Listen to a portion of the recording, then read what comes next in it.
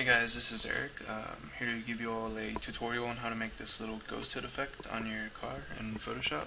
And posted my pictures the other day of my car, and some people had asked me how to make this cool little effect. So that's what I'll be showing y'all today. There's several methods to do this, and the one that I'll be showing y'all today is probably this one, simplest and quickest.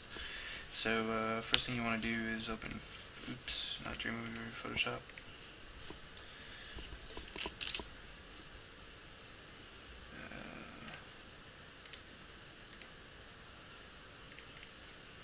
And we're going to need to open two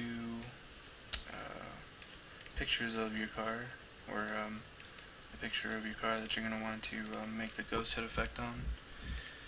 And mine are this one, and this one.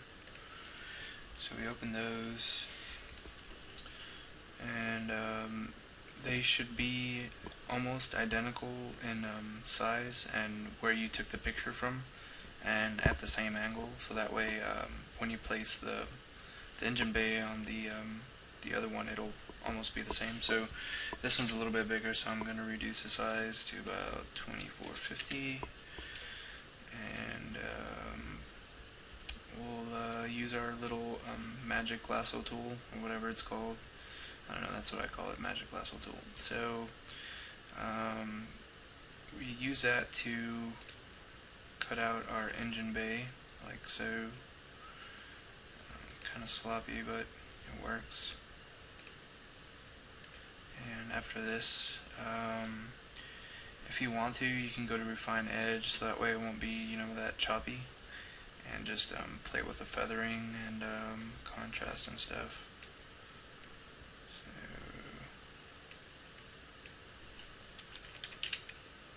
So set this to 0.5. That should be enough. Press OK. Make the changes to that.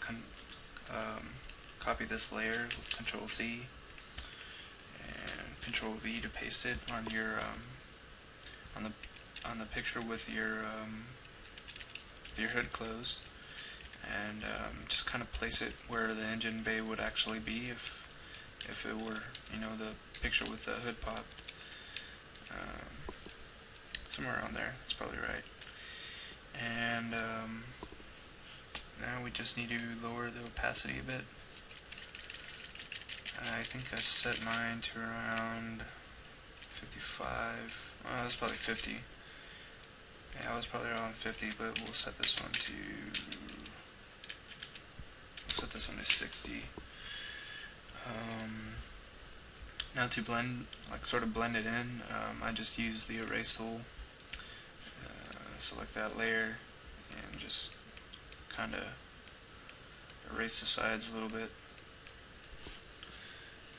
Don't go too much, but just so it can blend in a little bit. Gives it a nice little effect.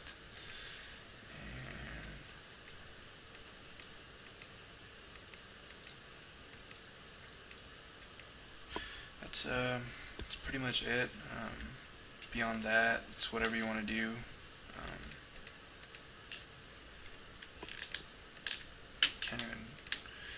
I have some little glitches with Camtasia and Photoshop being open at the same time, so I can't merge them. I can't even right click when I'm in Photoshop with Camtasia, but beyond this, you can merge the two layers and then use effect. I can probably do that.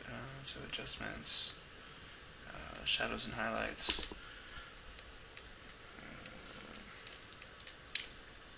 So I usually like to set shadows to 0. Use a lot of highlights, but not too much. 40 should be fine.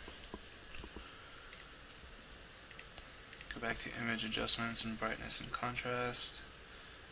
I like to use a lot of contrast as well.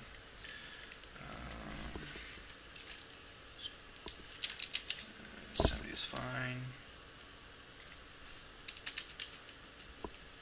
Looks pretty good. Oh, kind of brighten it too much. Now it's now our fading has gone away, so you kind of, that's why you have to merge them before you do all these, because then it will affect your shading and stuff that you did on the actual engine bay.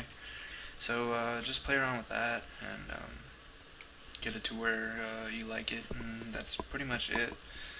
If you have any questions, you can just post in this thread that I post this in, or private message me.